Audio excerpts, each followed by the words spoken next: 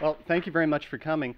I'm going to speak about the process of adaptation today. Uh, uh, Although I didn't realize this until last night that that's what I was going to be speaking about.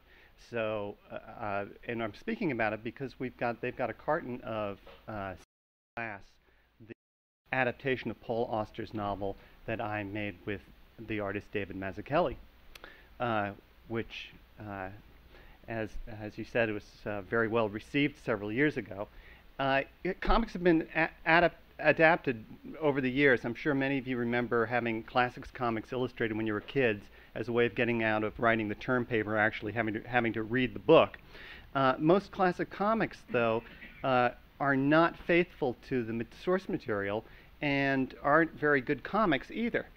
So I'm going to give you a little lesson today, just in case somebody should ask you, how do I adapt a masterpiece into a comic book?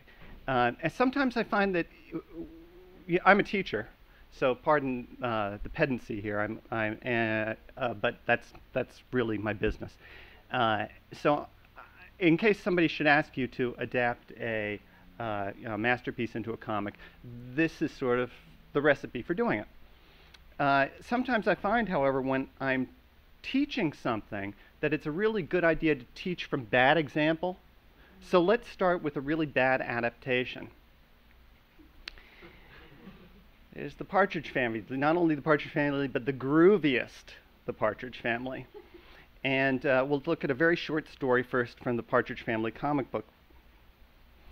The Partridge Family. What boy doesn't spend a lot of childhood in daydreams? What to be when I grow up, in quotes. You will find that Chris Partridge is no exception in The Boy in the Moon. How's that composition coming along, sweetheart? Oh, not so hot, Mom. Well, young man, what seems to be your problem? There's too many things I want to be when I grow up. Lawyer, cowboy, stockbroker, fireman, policeman, actor, astronaut, architect, doctor, dentist, teacher, engineer, reporter. Right now, I think I'll just enjoy being me. Is that a whole page? That's an entire page of a comic story. But it's not the last page. Because this is a Partridge Family comic, it's very important that the two teen throbs that were actually very popular at the time and selling the important merchandise appear somewhere in the story. How about it, Keith? What are you going to be when you grow up? A man on the moon? Very funny, Laurie. But if I had Chris's imagination, I could be a boy in the moon. So why is this a bad adaptation of the show? The end. Well, okay, so the Partridge Family, I mean, not that the Partridge Family was that much better scripted than the Partridge Family comic book, but at least it had a plot. This thing is a fairly plotless thing. You get led in here thinking that it might be a very exciting story about Chris Partridge, in outer space and all these spaceships flying around. And then we have page 2 here. Mom's head is cut off in panel 1. And it kind of looks like that lamp is sucking him out of, like a vacuum lamp or something. It looks like they paused stills from the show. Totally. Like that cropping of the shoulder in the lamp that you're talking about. That seems like something that would only come from looking at a still. Yep, and certainly the two faces are drawn from photographs. And then just, if you are thinking about making a career as a cartoonist and the clock is ticking, your deadline is tomorrow, here's a really good way of killing a third of a page. Just fill it up with random words floating in space. That looks like a recent Steve Ditko comic. Exactly, exactly. The bottom section. Yep. And then there's, a sassy little Chris with, suddenly the room has disappeared. He's standing in the middle of nothing, and there's this swirly thing behind him. And then Laurie's growing out of Keith's shoulder there. Okay, so it doesn't really, this comic was designed just to sell a comic book, which is also filled with advertisements for Partridge Family merchandise in the back. It doesn't really care about being a comic, and it doesn't really care about being faithful, whatever that means, to the Partridge Family. So now, let's take a look at a comic that, very briefly, a comic that really does take its source material seriously, even if it's for satirical purposes. This is a couple of pages of a story by Harvey Kurtzman from 1953 from Mad Comics, where they would satirize. And Mad was originally a comic book written by Harvey Kurtzman, sketched by Harvey Kurtzman, and then different artists would do the finished work, in this case Jack Davis. The Classics Department. Hello, ready for another idiotic session of mad reading? Good. Today, in the continued interest of destroying the classics, we turn to a story long dear to our hearts, and we present to you the mad version of that quaint and delightful classic, Alice in Wonderland. And Alice is screaming, "It may be quaint by you, it may be delightful by you, it may be wonderful by you, but by me, it's only one thing, scary! Let me out of this verschlugging place!" It's, I mean, so faithful that Jack Davis, the guy who did the drawings for the final here, is actually using the drawings of John Tenniel, where he and signs Tenniel's, uses Tenniel's signature over here in the left-hand corner. The original Illustrator files. Really. Yeah, the original Illustrator. Thanks, Dash. And then his signature over here. And so Kurtzman is making satire here. And so his idea is to be very faithful to the source material and as all good satirists do, reveal the truths behind them. But he's also, first and foremost, a cartoonist. So let's take a look at this page. You'll remember this sequence where Alice is eating and drinking and getting smaller and bigger and whatnot. Suddenly Alice came upon a table of solid glass with a tiny golden key on it, and beside the key a tiny bottle inscribed with the words, "Drink me." Since it would do her no good to open the tiny door, she turned to the bottle and finished it off. "How curious! I must be shutting up like a telescope," said Alice. And now her size was okay, the door was okay, she went to get the key, but Alice was too small. So she grew big again, from a cake that said, "Eat me." Got key okay, went to door, but Alice was too big. Drank more, drink me bottle, size okay, door okay, went to get key, but Alice was too small. Ate cake, key okay, table okay, size okay, but the door was too big. More bottle, key okay, size okay, door okay, but the room was too small. More cake, door okay, size okay, table okay, but the key was too big. Bottle key okay, door okay, size okay, table okay, but the picture was too small. Okay, so they're all laughing. It's funny. It's funny, and this is completely out of context of the rest of the story, but Kurtzman was a funny guy. So he's taking the once again the language, starting out with actual quotes from Alice. You remember that line, "I must be shutting up like a telescope," comes straight from Alice, and then kind of bit by bit, and starts out with John Tenniel's drawing in panel 1, and then bit by bit Jack Davis takes over, and the language becomes this crisp-cut, telegraphed English. And look at how he's designed the page. Starts out slowly, 2 large vertical panels, speeds up in the middle, 3 squarer panels, and then down to the bottom of the page, you got 4 panels, and the words become these teeny little sentences become 2-word telegrams. And it goes bop-a-da-bop-a-da-bop-a-da-bop. And then finally, the picture's too small. And the way it's done is very kind of like illustration story, right? With the words along the top. Yeah, I mean, that connects to what you're... And connects also to it being a work of literature, right? So I take my lessons from Harvey Kurtzman, which is to be very, very careful and respectful of the source material, and at the same time, let comics help tell the story in the way that comics work. So this City of Glass book, on sale at this store after this lecture, I adapted with the artist David Mazzucchelli. And people who've read both the novel by Paul Auster and read this graphic novel adaptation often tell me how true it seemed to Auster's novel. Like it has the same feeling as Auster's novel, even though it's done in pictures, and Auster's concerns have to do with the nature of language. The book is about language and identity.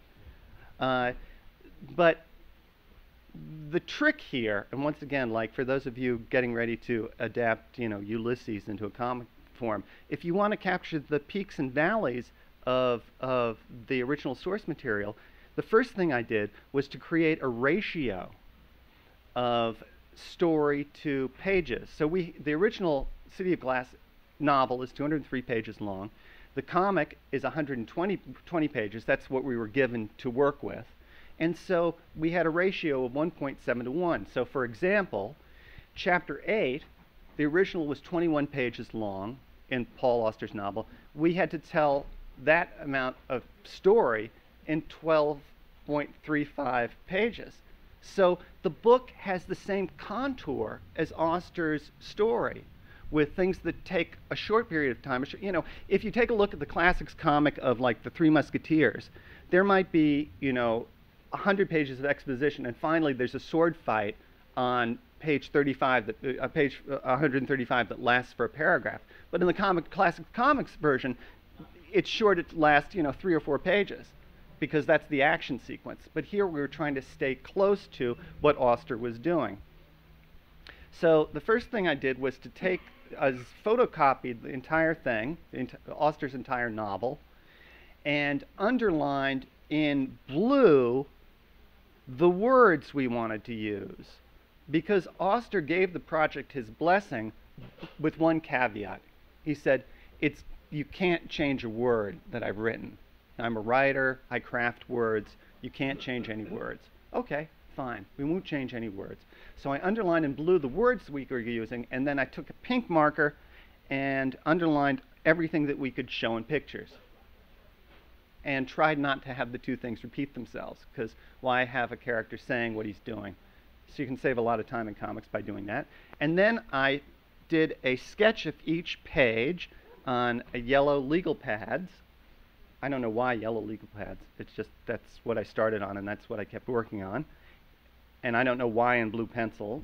Just that's what I did. And you can see there's white out here where I tried to sort of shorten the panels.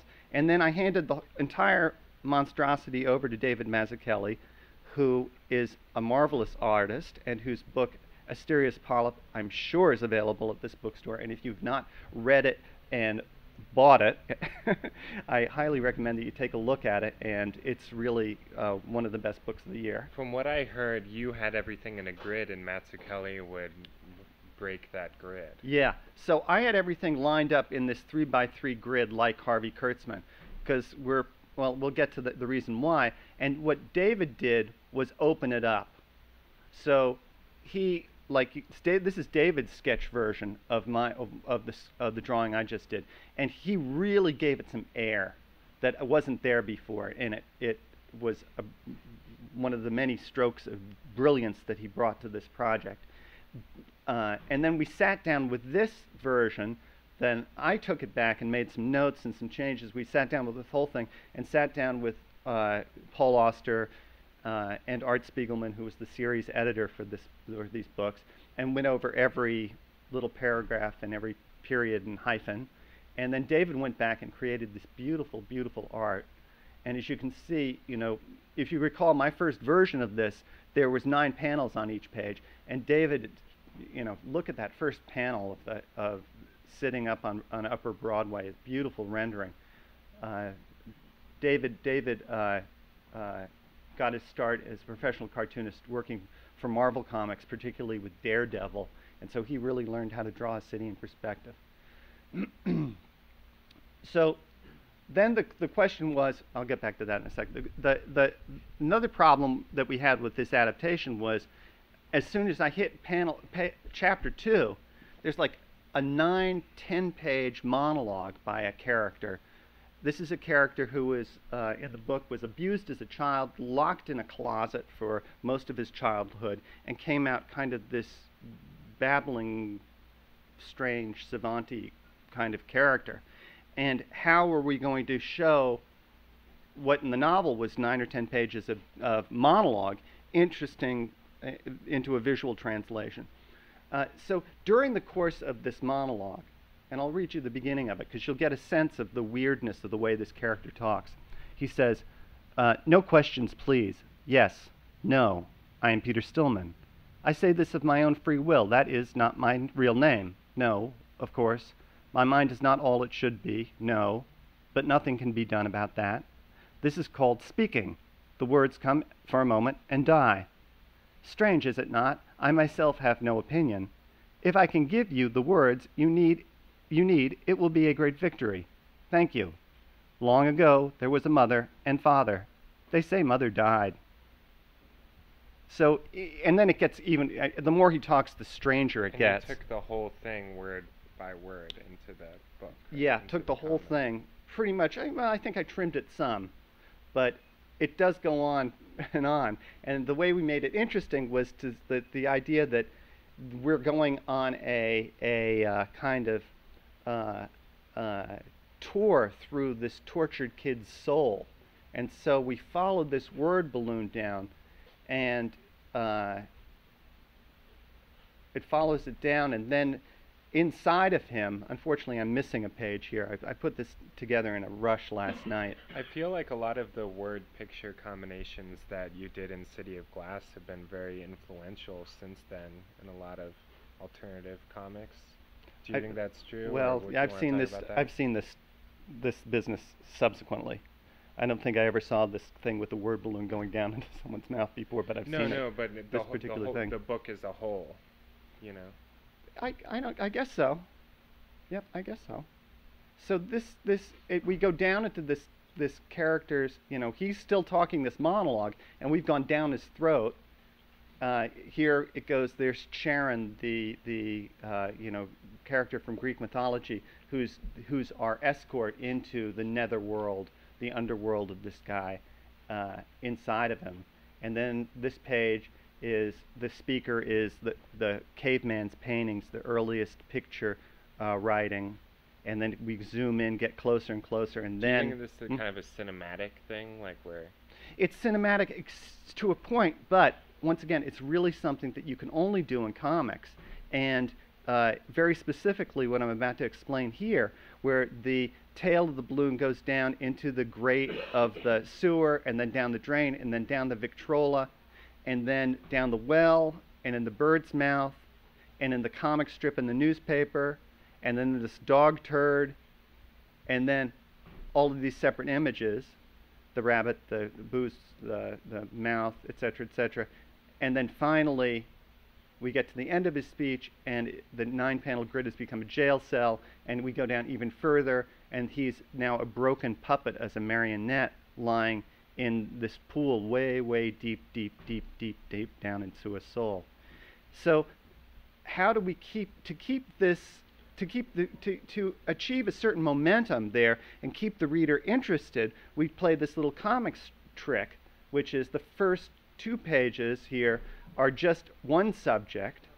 Here are the cave paintings, and then here the Charon, and then the cave paintings, and now each of those tiers, 1, 2, 3, they become sets of 3. 1, 2, 3, 1, 2, 3, the drain. 1, 2, 3, the Victrola, and then doublets.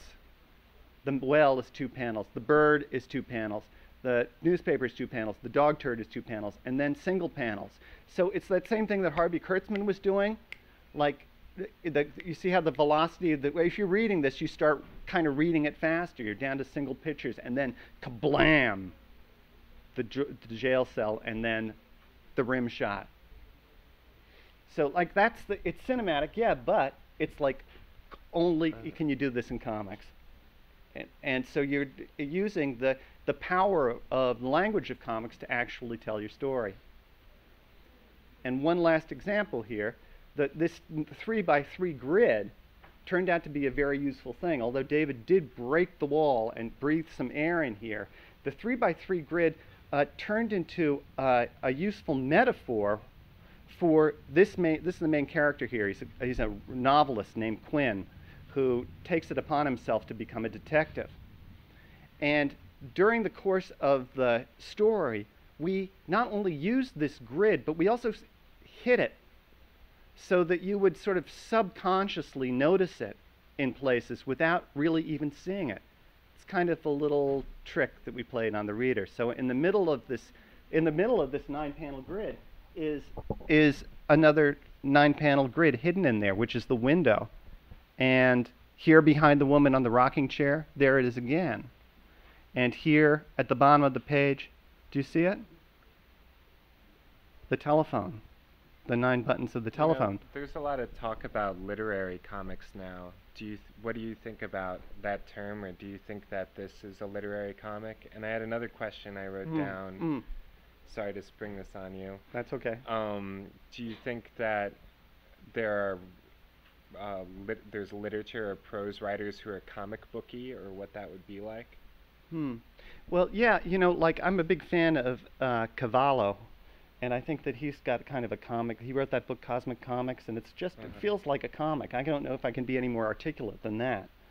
But yeah, there's some like Carl Sandburg's writing to me is very it's just kind of moves in a way that I see comics when I read it. Maybe that's what it is. Maybe it's as simple as that. And then do you think like when you hear about literary comics now, do you think it's kind of, you can picture it as a book as you're reading the comic, or well, I think do you think City of Glass is like that? Yeah, I think City of Glass is like that. I think Body World is like that.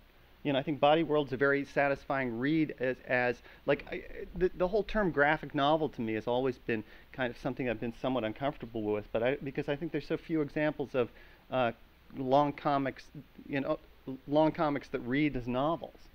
When I finished Body World the other night for the second time, the first time in color, I really felt, oh, okay, I read a novel.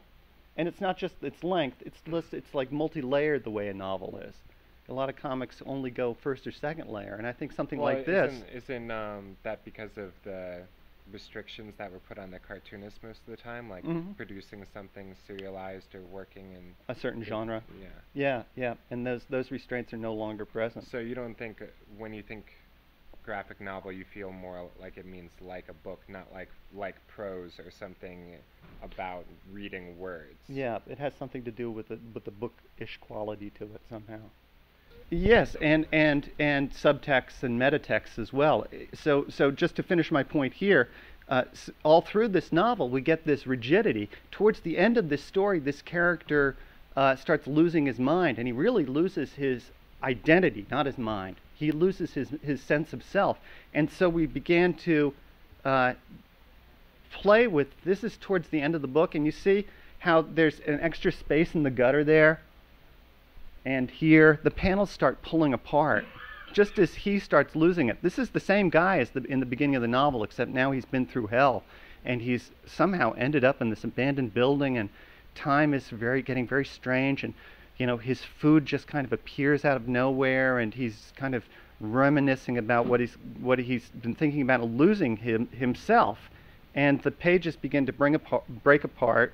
So the very structure of the comics of the page are pulling apart until eventually the panels start jostling, and this is the end of this guy's existence within this book, and fall off into that same well, that same bottomless pit as the young man's, and eventually they just kind of swirl off and off the page. So you're actually using, once again, what I was the medium to help propel and tell the story. Well, you don't even realize that you've been looking at that rigid grid as a symbol of the guy's sanity. You don't even notice it until you get towards the end of the book, and these panels start flipping around, and you're like, oh, there we go. And this is really a metaphor for what's happening in his mind, too, right? Absolutely. Like, the thing that I feel about with literature or all word books is that it feels like it's always interior, and you never see someone, what someone's doing, and it can say someone steps into a room, and I don't necessarily stop to imagine what that room looks like. I just keep reading.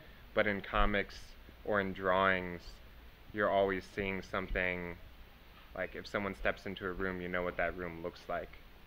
Does that make sense? Yeah. And it feels less interior to me. And a lot of the scenes in City of Glass, I think, have that words as interior and pictures as exterior. I think mostly in the first part of the book. And I think Dan Clowes talks about that too, right? Where people's interior selves are in the words, and then, do you remember? He has a quote about that. Yes. We're let into their interiors, and actually that's an interesting thing about Body World too. I'm trying to make a segue. But it That's is the end of your presentation. That's the end of my presentation. But it's one of the cool things about Body World, which has a lot of interior thoughts, and the way that you write those thoughts is very different from the way that people's actions are and what they say, because I think that people like thoughts are quite different things, and a lot of Body World's a really trippy, fantastic book. I really enjoyed it. I really enjoyed it. I recommend it very highly. In Body World, there's a lot of people going into other people's heads. There's this strange drug. Well, the idea is that it's like telepathy. I can go to it. Yeah. Well, the idea is that in most telepathy in fiction, it's like reading, like what we were just talking about. Actually, let me see if we can get it. View show. Okay. Most telepathy, like if Professor X is speaking to someone, it's usually just someone is receiving words in their mind, or it's like a whisper between two characters that is unheard by other people, and this whisper is unself-conscious, you know? Like in a movie, if someone is given telepathic powers, they'd walk into this bookstore and everyone would be talking, but they without their words moving, and they would be saying things about how they're feeling unself-consciously, like, oh, I hate my wife, or I hate my life right now. And that's what everyone's thinking. And I don't really agree that telepathy would work that way. And so I was honestly, I was just really bored thinking about how I thought telepathy would work for a very long time. And I thought that it would be, instead of, okay, like most telepathy is if a computer is one person and another computer is another person, you're burning the information onto a disk and then you're uploading it to the other computer. So instead of that, which would just be of one very small part of the brain, which is whatever part of your brain is thinking in word form, it would be all of yourself turning into the other self. Because if your brain is going to become like the other person's brain, then your hand would know what it's like to be the other person's hand, and your foot like the other person's foot. And it would have to happen in stages. So like at the very beginning stage would be things that exist today, like I can kind of sense that someone's upset, or I have very extremely low level telepathy. You know, if you come home and you can just kind of feel like or if you're doing figure drawing and you're drawing another person, and you kind of get a sense through doing that of what it's like to be in their hand or to sit inside of their body. It's a very high level telepathy where you would basically be the other person and have all of the associations with objects or places and smells that the other person would have. And then, well, it just goes from there. You'll have to read the book to find out. And this is what the book looks like. It was originally serialized online in this vertical format, so that means there weren't any actual physical pages. It was a long scroll on the computer, and I did that for a lot of different reasons. A lot of them are really boring. But I like comics that have a flow. Like Bottomless, it flows right the whole time, and so you can track the movement from page to page across. It makes reading so much more enjoyable, and making it more of a roller coaster ride. Like a lot of comics I read, it's like page 1, page 2, and you always have to restart and reorient yourself on the next page. And I feel like it's constantly taking me out of just following the characters to be like, this page has this cool layout, and I have to start on this panel and not that panel, even though that panel is bigger or something. I think the vertical orientation of Body World is actually, if you get used to it, makes following the characters a lot easier, because it's just one long scroll, flowing waterfall of reading. Yeah, you just scroll down. It wasn't You didn't flip the page. So here, this is the book open, and those maps on the right, word open on maps is different tabs on the computer.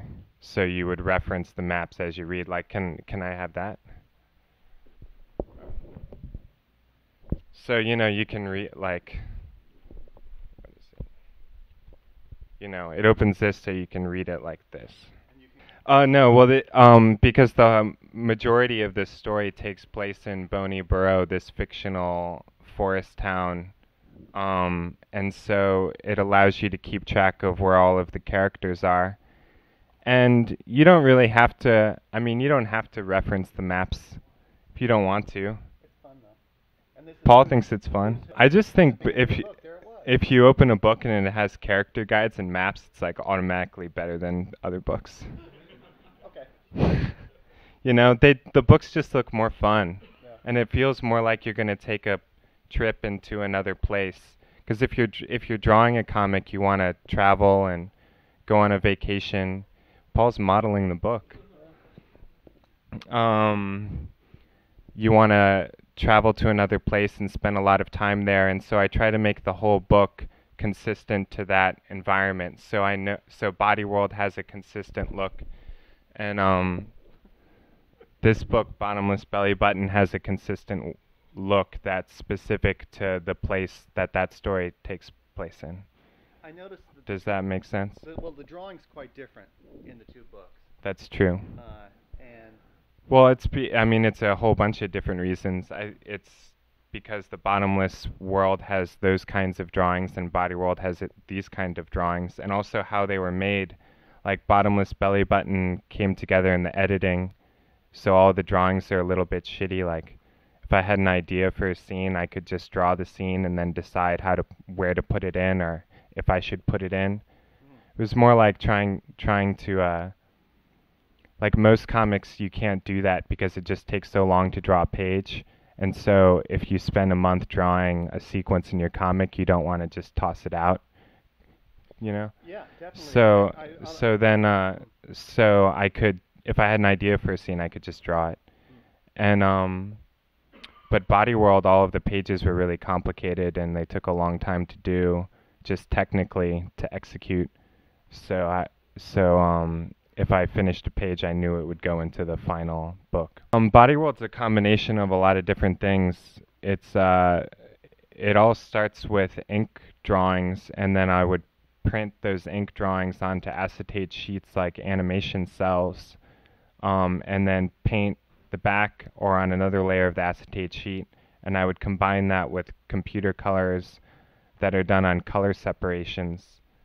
You can that's kind of embarrassing. Oh, sorry. But that's like an example of what you're talking about. Yeah, well, that I printed, and then when you're done compiling everything, you can print it out and paint over the printout and scan it back in. Does this make any sense? This sounds really boring if you're not like, no, I don't have a Wacom, and I know about as much. I know like the paint bucket tool in Photoshop. That's what I use for it. That's the extent of my Photoshop knowledge. But it has that look because Photoshop itself is based on using acetate sheets, because all of the magazines pre-Photoshop would use acetate because they would have to send the printer physical copies of what they would shoot. So like in Photoshop, it has different layers. You know, that comes from printing everything on different acetate sheets that would be layered over each other. And these, pre-Photoshop coloring is really incredibly boring to hear about if you're not interested, but it's really fascinating if you get into it. And just looking at comics and animation before computers changed them to see how they did things. Like this, I do animation too, and this is a film strip, and the animation I do is kind of like the comics in that I use pre-computer animation techniques, but compile it on the computer. So like instead of having a camera take a picture of the image, I just scan it, and you can line it up on the computer the way they used to line up film. So it's like, does that make any sense? All right. I'll show some of those animations. Animation too, I think, was a big influence just on the storytelling of a lot of my comics in Bottomless Belly Button. There's like moments that are broken down for lots of panels that are kind of like this. If you look at a film strip of an animation, like in Bottomless Belly Button, someone will put on their shoes for 6 panels or take off their shirt for like 40 panels, because I enjoy breaking down the movement to see how someone does something. Because if you're animating and you're not doing rotoscope or flash animation, you're sitting at your table and you're really thinking about how someone would step forward in space and break that down in time and draw it at 12 frames per second, or how someone would sweep these pills off of the table and what their hand would look like as they did it. And it makes you really conscious of your body and how you move and do things. Yeah, and just the backgrounds themselves and kind of this Hanna-Barbera aesthetic. And this kind of explains that. So this is a still from a show that I have at the Museum of Comic and Cartoon Art now. So like the lower right-hand corner, that's a background layer that I would then place behind the things in the computer. And the center one is the line art that I print onto the acetate and paint the back of the acetate sheets.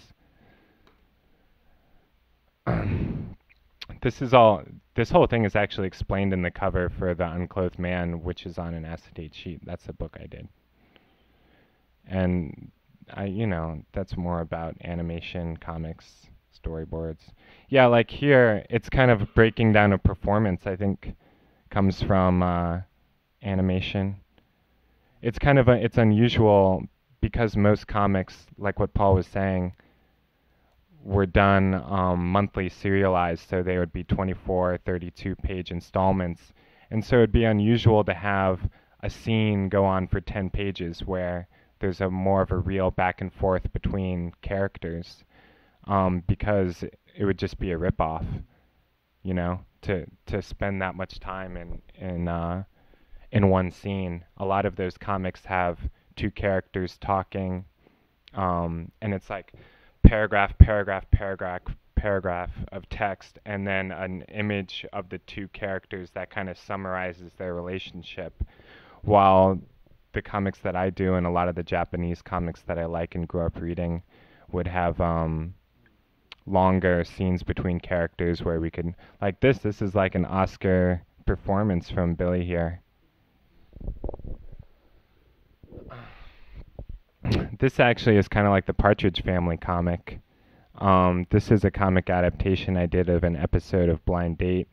And this is more like just thinking about film and comics. A lot of my comics are Body World and Bottomless. I don't draw from photos or life. It's just from imagination, and you're sitting at the table thinking about. So everything ends up a little weird, like the cars in Body World are messed up. They don't look like real cars, or maybe they're too small. But I got really into watching Blind Date, and so I wanted to do an adaptation where I would just take out the commentary. They have these commentary that makes fun of the characters as they go on their date. And so I just stripped it down just to what they would say, and I would draw from the screen like observational drawing. And it ends up things like with that Partridge Family comic, weird compositional things that you wouldn't have thought about when you're sitting just at your drawing table. And it's also exciting because Blind Date's weird because it's reality but really fake. Like the people did actually say those things and do those things, but it was in a completely fake environment. And so they just say things and do things that you would never come up with, And you can read it. Like it's the only comics I've done that I can read and kind of laugh at and enjoy because I didn't write them. Yeah, these colors too come from kind of looking at YouTube screens where things look a little sickly and weird.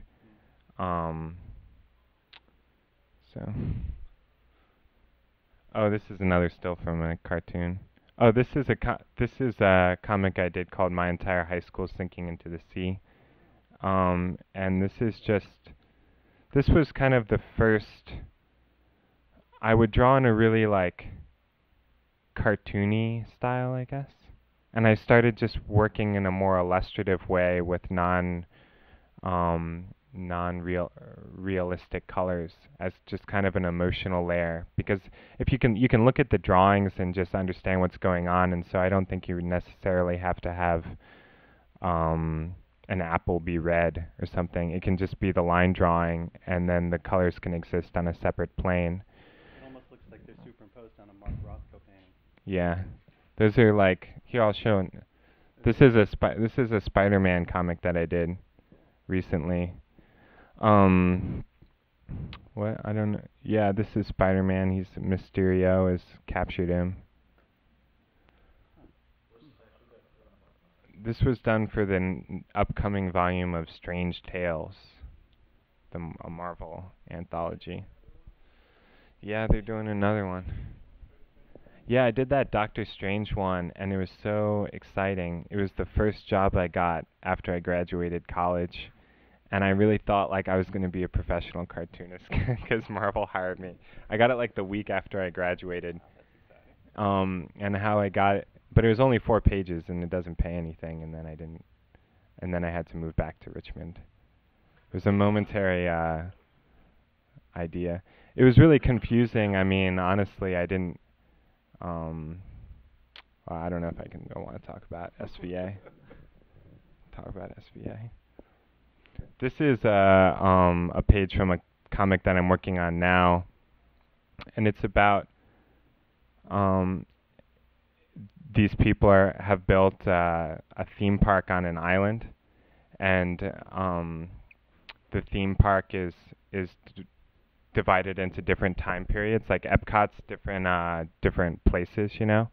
So this theme park has a 40s world and a 50s world and a 60s world, and I want to go. and this theme park's going to open, and now all of these tourists are going to come to this island, and they don't speak English on the island, so they hire some English students to come over and teach English to the locals here, because they'll have to talk English to the tourists. So here they are. These are the people at the park and their scouting locations. Alright. Oh, and this is a still from a longer animation that I'm working on now. I'm gonna show an animation. So this is an animation I did for Bottomless Belly Button, and I just drew it on 8.5 by 11 computer paper with a Sharpie at this guy's house, David Kirsch, there in the back, for a little bit of it. And then I just line it up on the computer. What do you mean line it up? Like you have a stack this high, and then you scan it, and as you scan it, you number 001 to 720. And then in After Effects, you hit load, and it shows up in order, and then I made it brown instead of black ink to match the book, and then you hit play. And then you see it. Yeah, and then you see it. So you're just doing these, that's why the pacing for a lot of my animations are kind of wonky. This is one I did for Body World later. I tried to,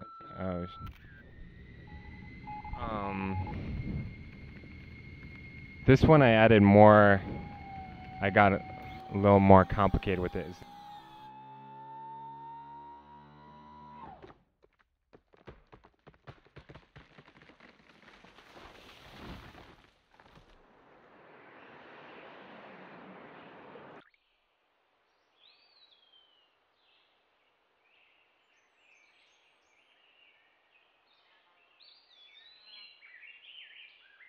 I mean, this is basically the same thing as the other one, but I would like that background is cut paper, and since each one is done separately, it has this flickering effect. What do you mean each one is done separately? I mean, I look at each frame separately, so the colors don't match. Oh, my friend added this to it.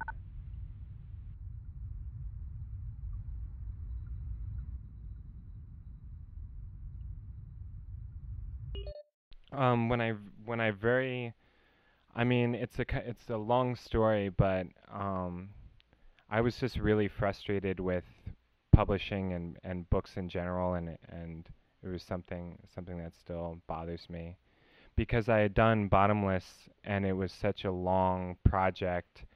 Um, and then I sent it to I handed it to Gary Groth at comic convention, and he said he was kind of interested, like maybe in doing it. And then I would send him like as I was working on it, what where I was at, and I just wouldn't hear anything. And all of the experiences I've had with publishers before that would always be like a friend saying, "Yeah, I'll publish your work," and then they would print it and it would be awesome, but they just wouldn't sell any copies, and you'd feel like an asshole, you know? And it would like kind of be hard on your friendship with this person if they lost a bunch of money on your book. And you just felt bad, like if the books don't sell, like why print them, you know? Um or it would be a case where the printer would have like no, like that Mother's Mouth book through Alternative. Like I think I met the publisher once, you know, and I just had no contact with them, and when I got it, it was just kind of a surprise, and I didn't get like it was just not a good ideal relationship to have with a publisher.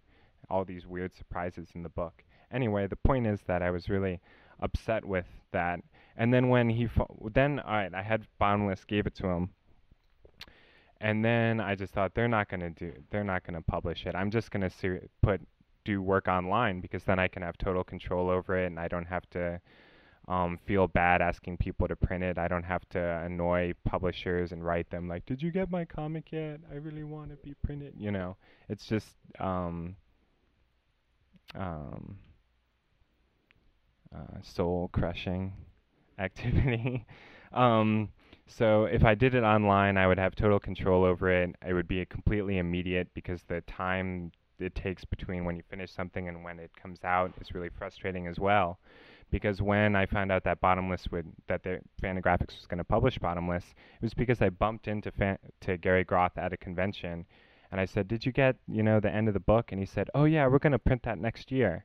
Like he didn't even email me or anything, and then it was a whole other year, and so I just thought I don't want to participate in this. Um, Started doing it online, and I kind of knew that eventually it would be printed. I mean, I kept files of everything in high resolution, um, but I didn't. I don't know. I also sort of half-heartedly tried to do it as a monthly series because I wanted it to be serialized to come out as it was online, in little installments.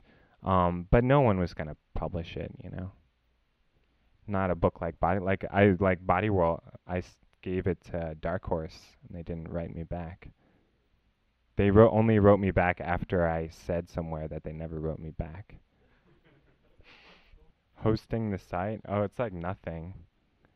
But I didn't get a lot of traffic. I mean, I think a few people actually would follow it online because everything was designed as a scroll, and so when it was translated to a book, I wanted to keep that format. So that's what gives it the vertical orientation. And I made a lot of changes for the book. I added a lot of pages. I added chapter illustrations. I would change all the colors throughout the book because when I was originally doing it for online, I would favor colors that I thought looked good on a computer, especially a cyan color, like that looks nice illuminated from behind. So for all of those colors, I would change it for the print version. And also, I think flat colors look better on a computer screen, while in print, I like more textured colors. So it just involved going through the whole book and printing out the pages and working over them again and scanning it back in for the book version. What else did I do? Made a lot of changes.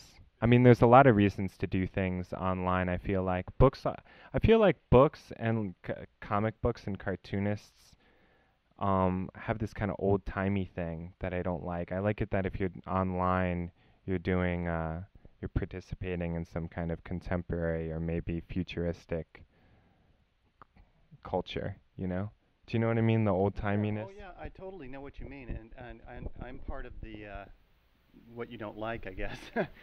I've got because I've got an old set of eyes or something. I really like to sit and I read some of Body World online, but I vastly prefer the experience of having the book in my lap and turning the pages and reading it like that. Although that said, reading Body World, which runs vertically, is quite a different page-turning experience. It's not hung up on the when you're flipping a comic book, that last panel on the bottom right is really key, and a lot hinges on the weight of that. That's for example, that's gone. But still, I just like to sit in with a book on my lap, and that's just because I'm an old fart. I have a question for you. All of your projects are like with City of Glass and Fletcher Hanks and The Ride Together, and yeah, the Fletcher Hanks afterward. It feels like you're making decisions before you go to it. This is a weird question. Like I don't know what a Paul Karasak drawing looks like, or if you have a sketchbook. And why can't you just like sit down and just draw a comic, you know? How come? Well, it's a little bit like what you were saying before about how, Bottomless Belly Button looks a certain way because there was a certain story that you were telling, and Body World looks a certain way because there's a certain story that you're telling. And so I figure out what the story is that I'm going to tell, and then I find the way to draw it that I think tells the story the best way. But that said, I also feel I have a certain lack of self-confidence in my own sort of natural drawing style. Although I think if you were to take a look at my sketchbook, you would see there's Oh, so you do have a sketchbook. Oh,